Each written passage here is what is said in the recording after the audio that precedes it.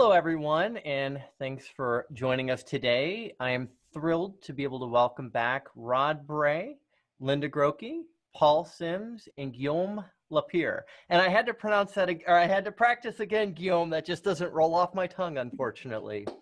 So yes, very excited to have another one of our sessions of Ask Me Anything, which opens the opportunity for your questions to come in from everybody in attendance, as well as some of the questions that some of you sent in advance. Before we get into questions for our expert panelists, is there anything that you would like to offer up to the attendees?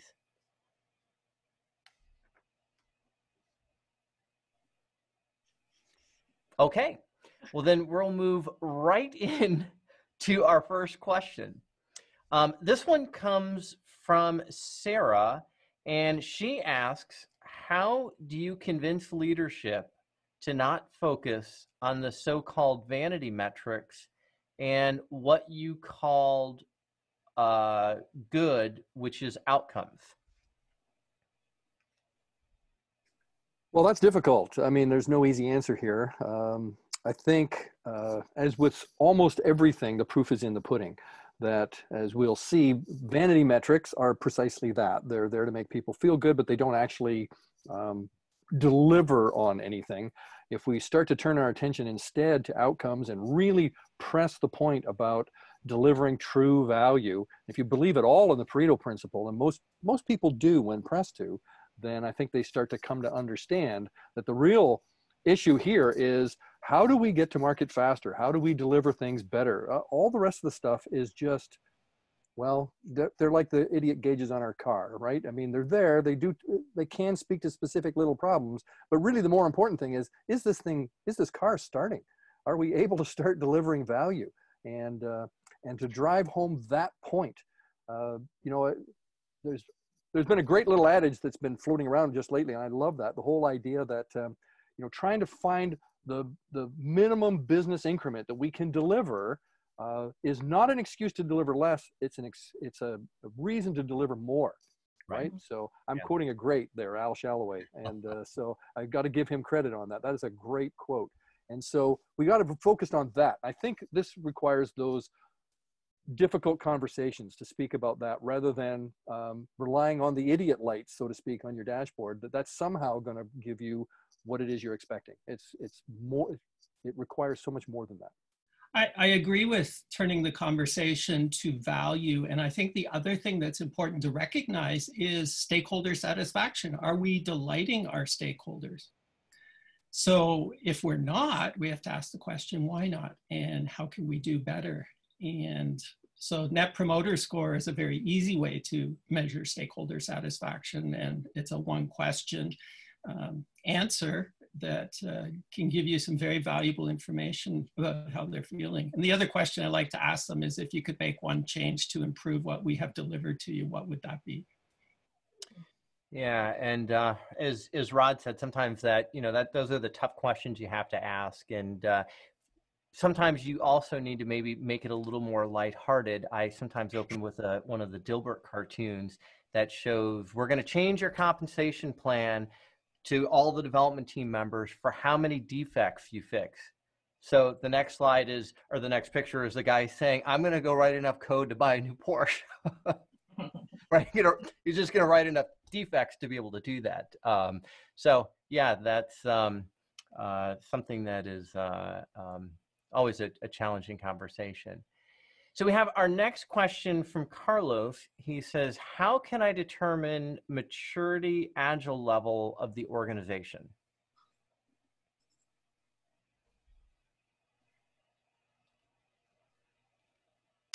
So I'll start off and then ask for those of you, the rest of the panelists, to join in. So there's a few ways to do this. And again, I'm going to tie this back into kind of what we talked about in our what good really looks like.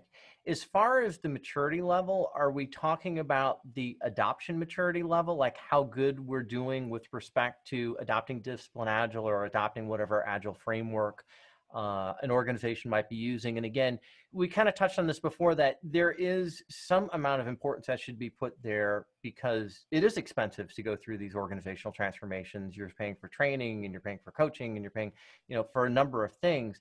But that is not what's really important, right? Again, focusing back on our outcomes and focusing on how are we moving towards more of a higher confidence level that what we are producing, or what the teams are producing, is going to be valuable once we release that into our production environment for our customers, our users, to actually be doing something with it. That's from a maturity perspective where we should be focusing on. And a lot of times when we do assessments of organizations and sort of the agility health check, that's where we drive things towards. That's so well said, Joshua. While you're speaking, I'm thinking in terms of, we could be checking all the boxes in regards to the ceremonies of whatever framework we've adopted, whether it's Scrum or SAFe or Lean Kanban or whatever it is. We're doing all the right things.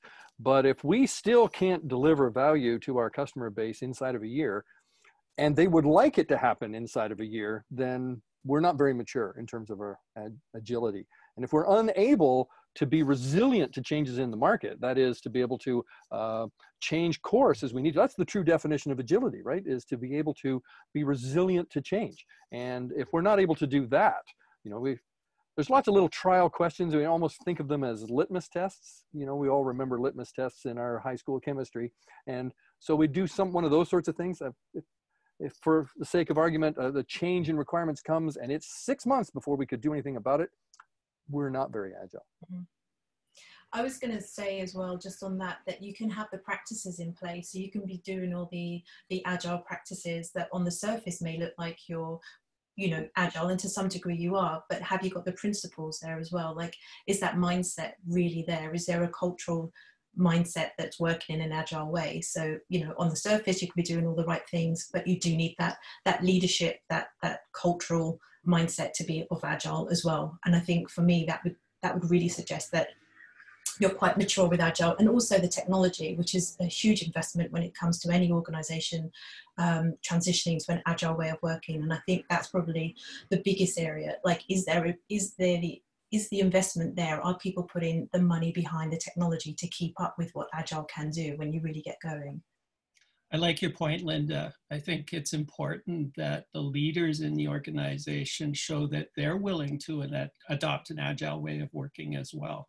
It's not just at the team level. Right. And if I can bounce on that, I think the organization leaders need to allow that. They need to provide the safe environment and support to make that happen, and maybe lower a little bit their expectations from their team outcomes in the short terms, because they know that it's going to be a learning curve around that, and that all together needs to work towards better ways of working together as a team, and not as a series of individual doing work together. Ahmad asks, when we talk about choosing your way of working with people that do not know it, or are not open to knowing that their Scrum is not enough, they become defensive and believe Agile Manifesto is a sacred doctrine that cannot be or should not be tampered with. And Ahmad, if you want to add to that, I don't see that that's a question, but it's a very good statement. But I don't think that there's anything in the manifesto that says we shouldn't be pragmatic, that we shouldn't start where we are and seek to improve. And remember, disciplined agile is goal-driven. That's what distinguishes it. It is not prescriptive like Scrum. You probably have to just choose your words carefully when you present it. And I like to say to the teams, if you focus on these goals, we believe that you will be more successful. Yeah. And also with teams that are doing, delivering good value using a Scrum approach, oftentimes just asking them some of the things that they do, they'll be doing things that are beyond what is in the Scrum Guide. And so that also just opens the discussion to say, well, I mean, that's exactly what we're doing with Discipline Agile. We're providing options for other things that you'll find value with. And if you don't, stop doing them. Try something else. Yeah. I mean, I like Scrum. I do. But where I am today, it's not enough. Like you need more. You need a little bit more behind it, I would say. And Scrum doesn't, in my opinion, allow for some more of the higher level, like the budget control, the governance. It's fantastic for getting a team up and running, the wheels spinning, and all that good stuff. But I just feel like sometimes Scrum it stops and ends there, and there's more behind. There's more needed sometimes behind it at an enterprise level, anyway, and especially if you're scaling Agile. Yeah, it's so well said, Linda. That's the whole systems thinking, right? But Scrum, we know Scrum is very focused in on development, right? Yeah, And we've already got this list of stuff to do, and we've got to get it all done. And what are some really great ways to attack it? Where did this list of things to do come from? Right, Did it spring out of the forehead of Zeus, fully formed? Right? I mean, no, not at all. That in fact, there's a whole portfolio management and an intake process and all the rest of that. And some Scrum is silent on it. Other frameworks, like SAFe, are very prescriptive and tell you about some stuff to do. And then I'm going to come back around to what Paul's comment was DA gives you this toolkit of things to work in your context, including how do you deal with the portfolio of projects coming down. You know, we've probably all had experiences of working on teams where they're doing a lot of the Scrum things just perfect, but they're being overwhelmed by the work being pushed down on them. And so, you know, Eli Goldratt said that, you know, sometimes just working on smaller things more frequently can bring a system back into control, right? So that's the kind of stuff we want to be able to do. And DA has some answers to that. And for people getting pre-built solution, you know, because they know already what to do because it's been think before them. And when it comes to professional, how can we really support them in truly adding their own talent, their own twist in there to make it great, to make it awesome, and not just try to execute some commands that they received because some of the people tried to pre-write all in pseudocode in some documents for them and try to dumb them away because they're developers. And well, that's where I think DAs just helps us to see the whole flow and the whole flow. Exactly. Yeah, exactly. Like Scrum is almost the middle bit, and DA is the beginning, the middle, and the end. And Scrum kind of fits right in there, which is great. But you do need the beginning and the end, right? Anyway. So Anitra asks, as an Agile coach, I have been working with a few teams within my organization using the DA toolkit. We've seen some great success with adoption, and now our enterprise PMO, which is a legacy heavy waterfall, is interested in learning more about how we can use DA throughout the PMO. Where's a good place to start outside of starting with education on Discipline Agile? That's why I think Rod and Paul talked about it a little earlier. Since DA is a lot of goal driven, for people that are more into a waterfall mindset, what is some of the goals of the waterfall? You know, you need to decide, do we have sufficient budgeting? Do we have a good idea where we're trying to do? Do we have a cost benefit analysis? Do we have all those kind of stuff to try to prove our point and try to prove our hypothesis into the software development or the solution development? And when you take out DA and show with them that, you know, it's all about meeting some of their goals, and we might have other techniques than just following blindly the methodology that has been used into our PMO. And this way we can together evolve some of the ways of working, evolve some of the practices, and say, hey, you know what, were we able to pivot on, you know, on a quick time? Were we able to, you know, try to satisfy our stakeholders, and it didn't work, and then we have 8 months to rework to do or not, and all that kind of stuff. but really getting onto the goal-driven aspect of DA, which is really nice, kind of smooths a transition into a more agile ways of working into the PMOs. Yeah, and one of the things, Anitra, that I would also recommend that I like to see at organizations, especially when they're kind of early on with seeing some success, is to have something that's like a weekly Agile clinic, or sometimes it's office hours. So that's one thing where you can start sharing some of the information, having some of the people from the teams that have been seeing some success, and not just focusing on the success, have them focus on the challenge of what got them to that success, right? So that they're not sort of glossing over it's not always easy to make these types of improvements.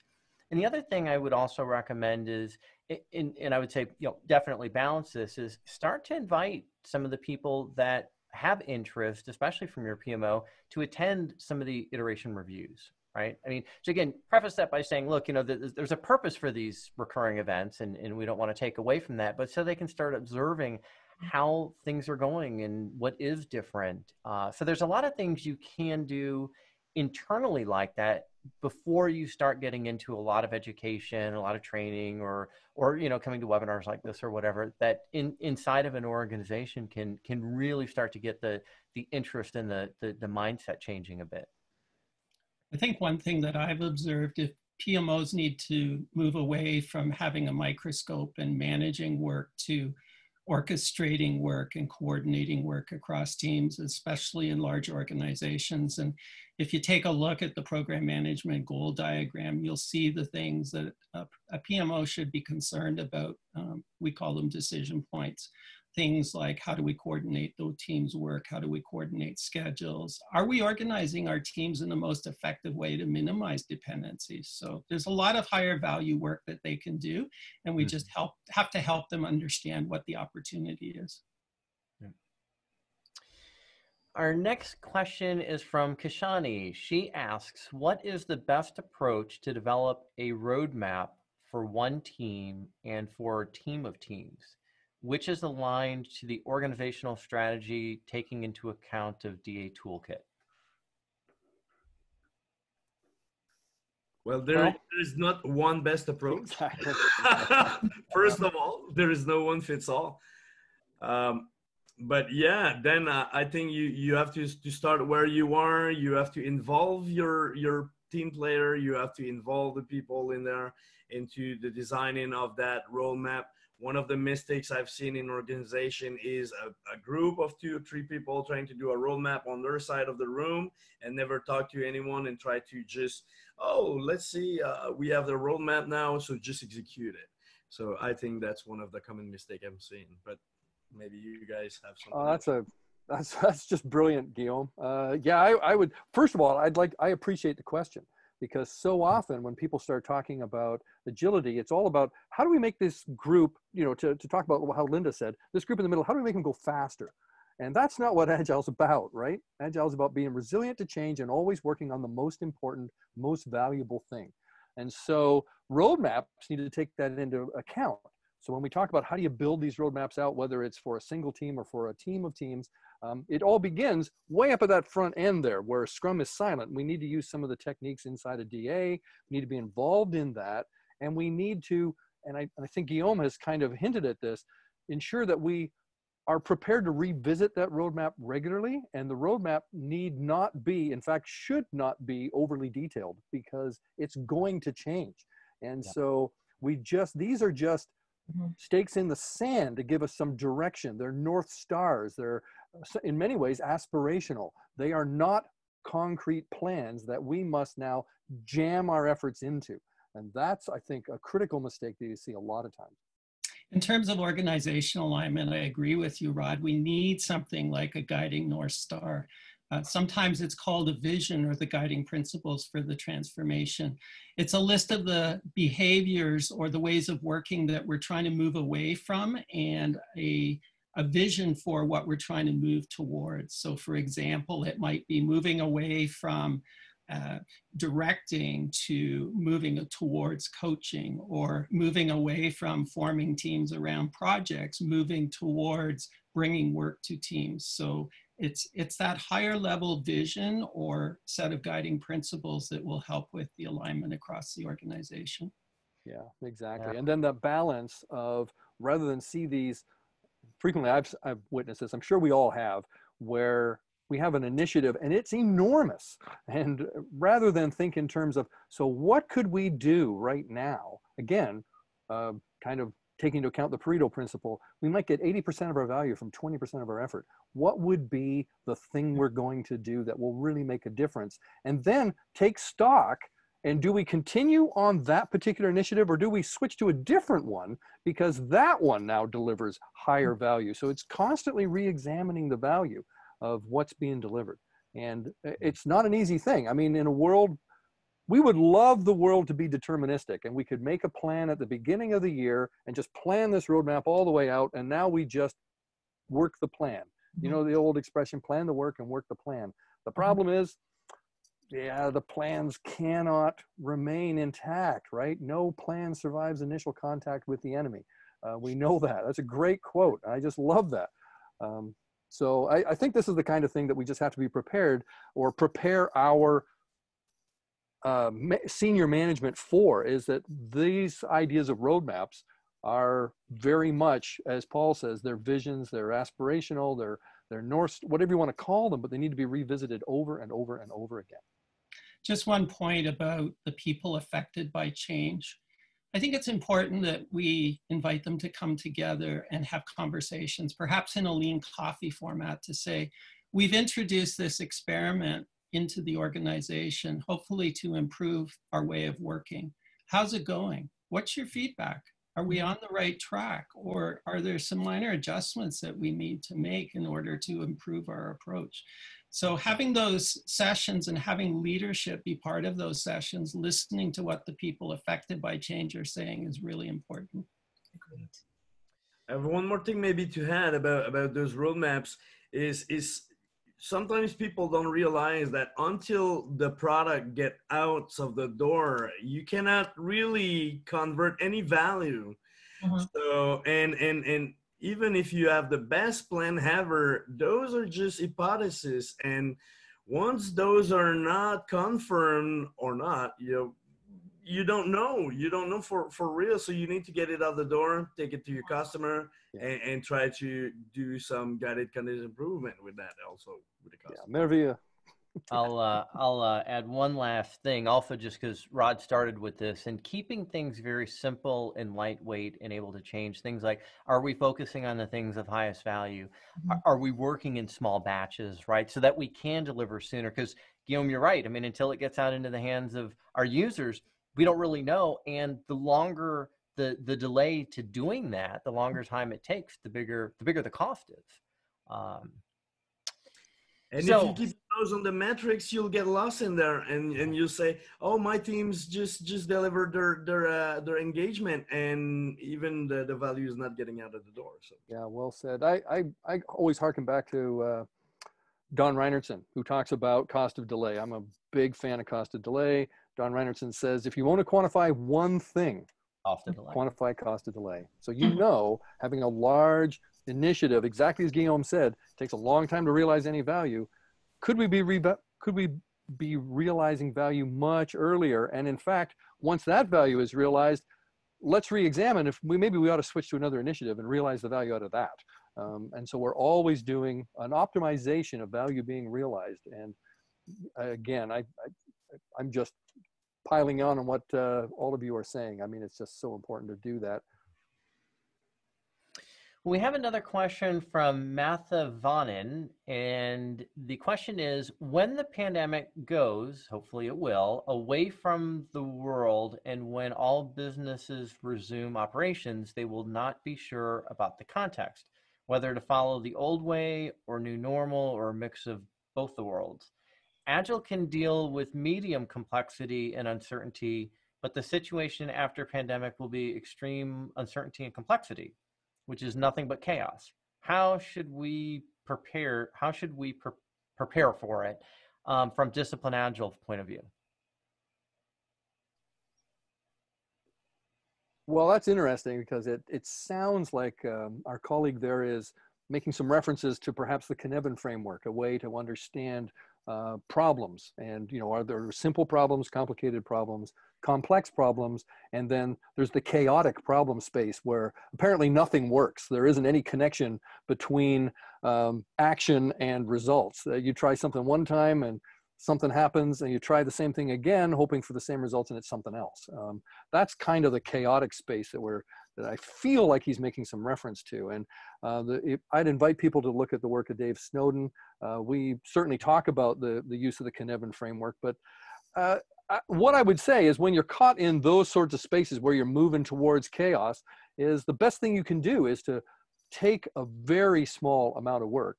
Again, we're back to doing things in small batches and see what happens and continue to chart our way, right? You know, like no one in their right mind would run through a potentially hazardous area, whatever that might be. We would in fact walk through it slowly and take stock of, are we moving in the right direction? Do we need to change course? And that's, I think that Disciplined Agile gives us a lot of the tools. I don't know if it'd be all the tools, but nothing's perfect, but an awful lot of the tools we need to be able to do this kind of thing. And that's what we need to do. Again, and something flexible, not just a one single path through a framework. Right. I mean, that's when we've got situations like this. We need to have lots of options that we can pick and choose from and experiment with. Perfectly said, Joshua. You know, I would just say we have to, in many ways, this is a good thing in the sense to be in these kinds of turbulent times, because we do need to move away from prediction and towards learning. We need to spend more time learning and less time predicting. I think that will stand us in good stead. I'd like to jump in as well, and not to be contrary to somebody who's asked a question, but I'm not convinced we're moving to chaos. I think we're in chaos, but I also think that Agile is the way to avoid getting to chaos.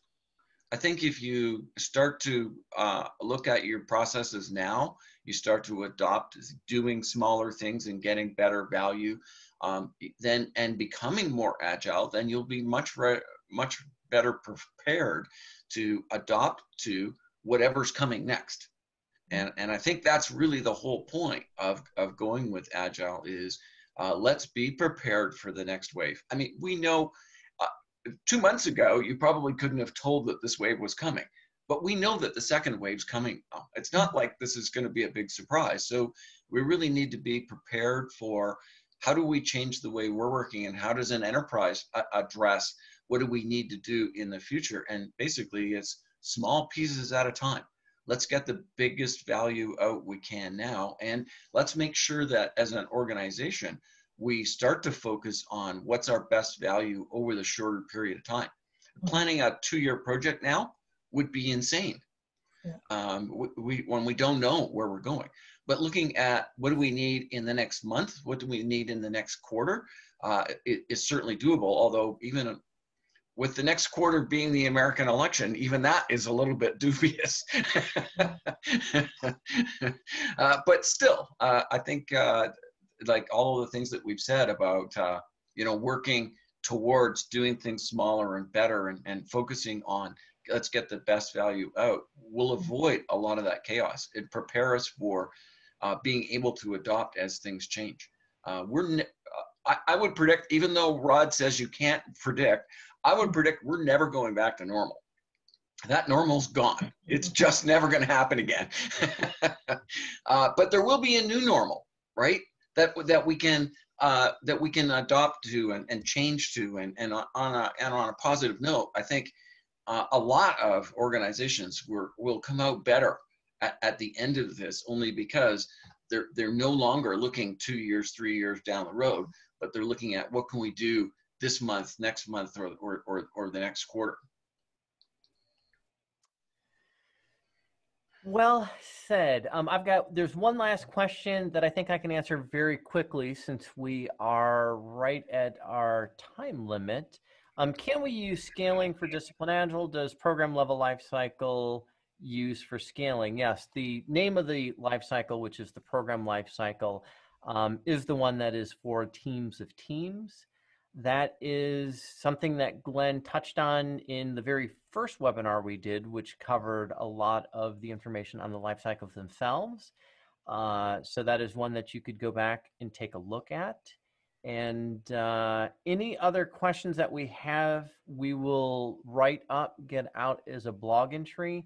I've got up on our screen, our next All Things Discipline Agile is going to be on July 8th, where Giles Lindsay is going to talk about his experience with changing the mindset for shared service areas, marketing, enterprise architecture, security, privacy, people management, also known as HR. We are taking a break next week. So next week will be an off week for us, but we'll be back on July 8th. I would like to individually thank Rod and Guillaume and Linda and Paul and Glenn for attending today, as well as all of you that are out in the audience. We really appreciate all the questions. Any parting thoughts from any of our expert panelists? Well, just thanks for joining. Oh, sorry. Yep, thank you for taking the time to be with us. Thank you for taking the time. Yeah. Merci beaucoup. Okay, thanks everyone. We'll see you on the next one.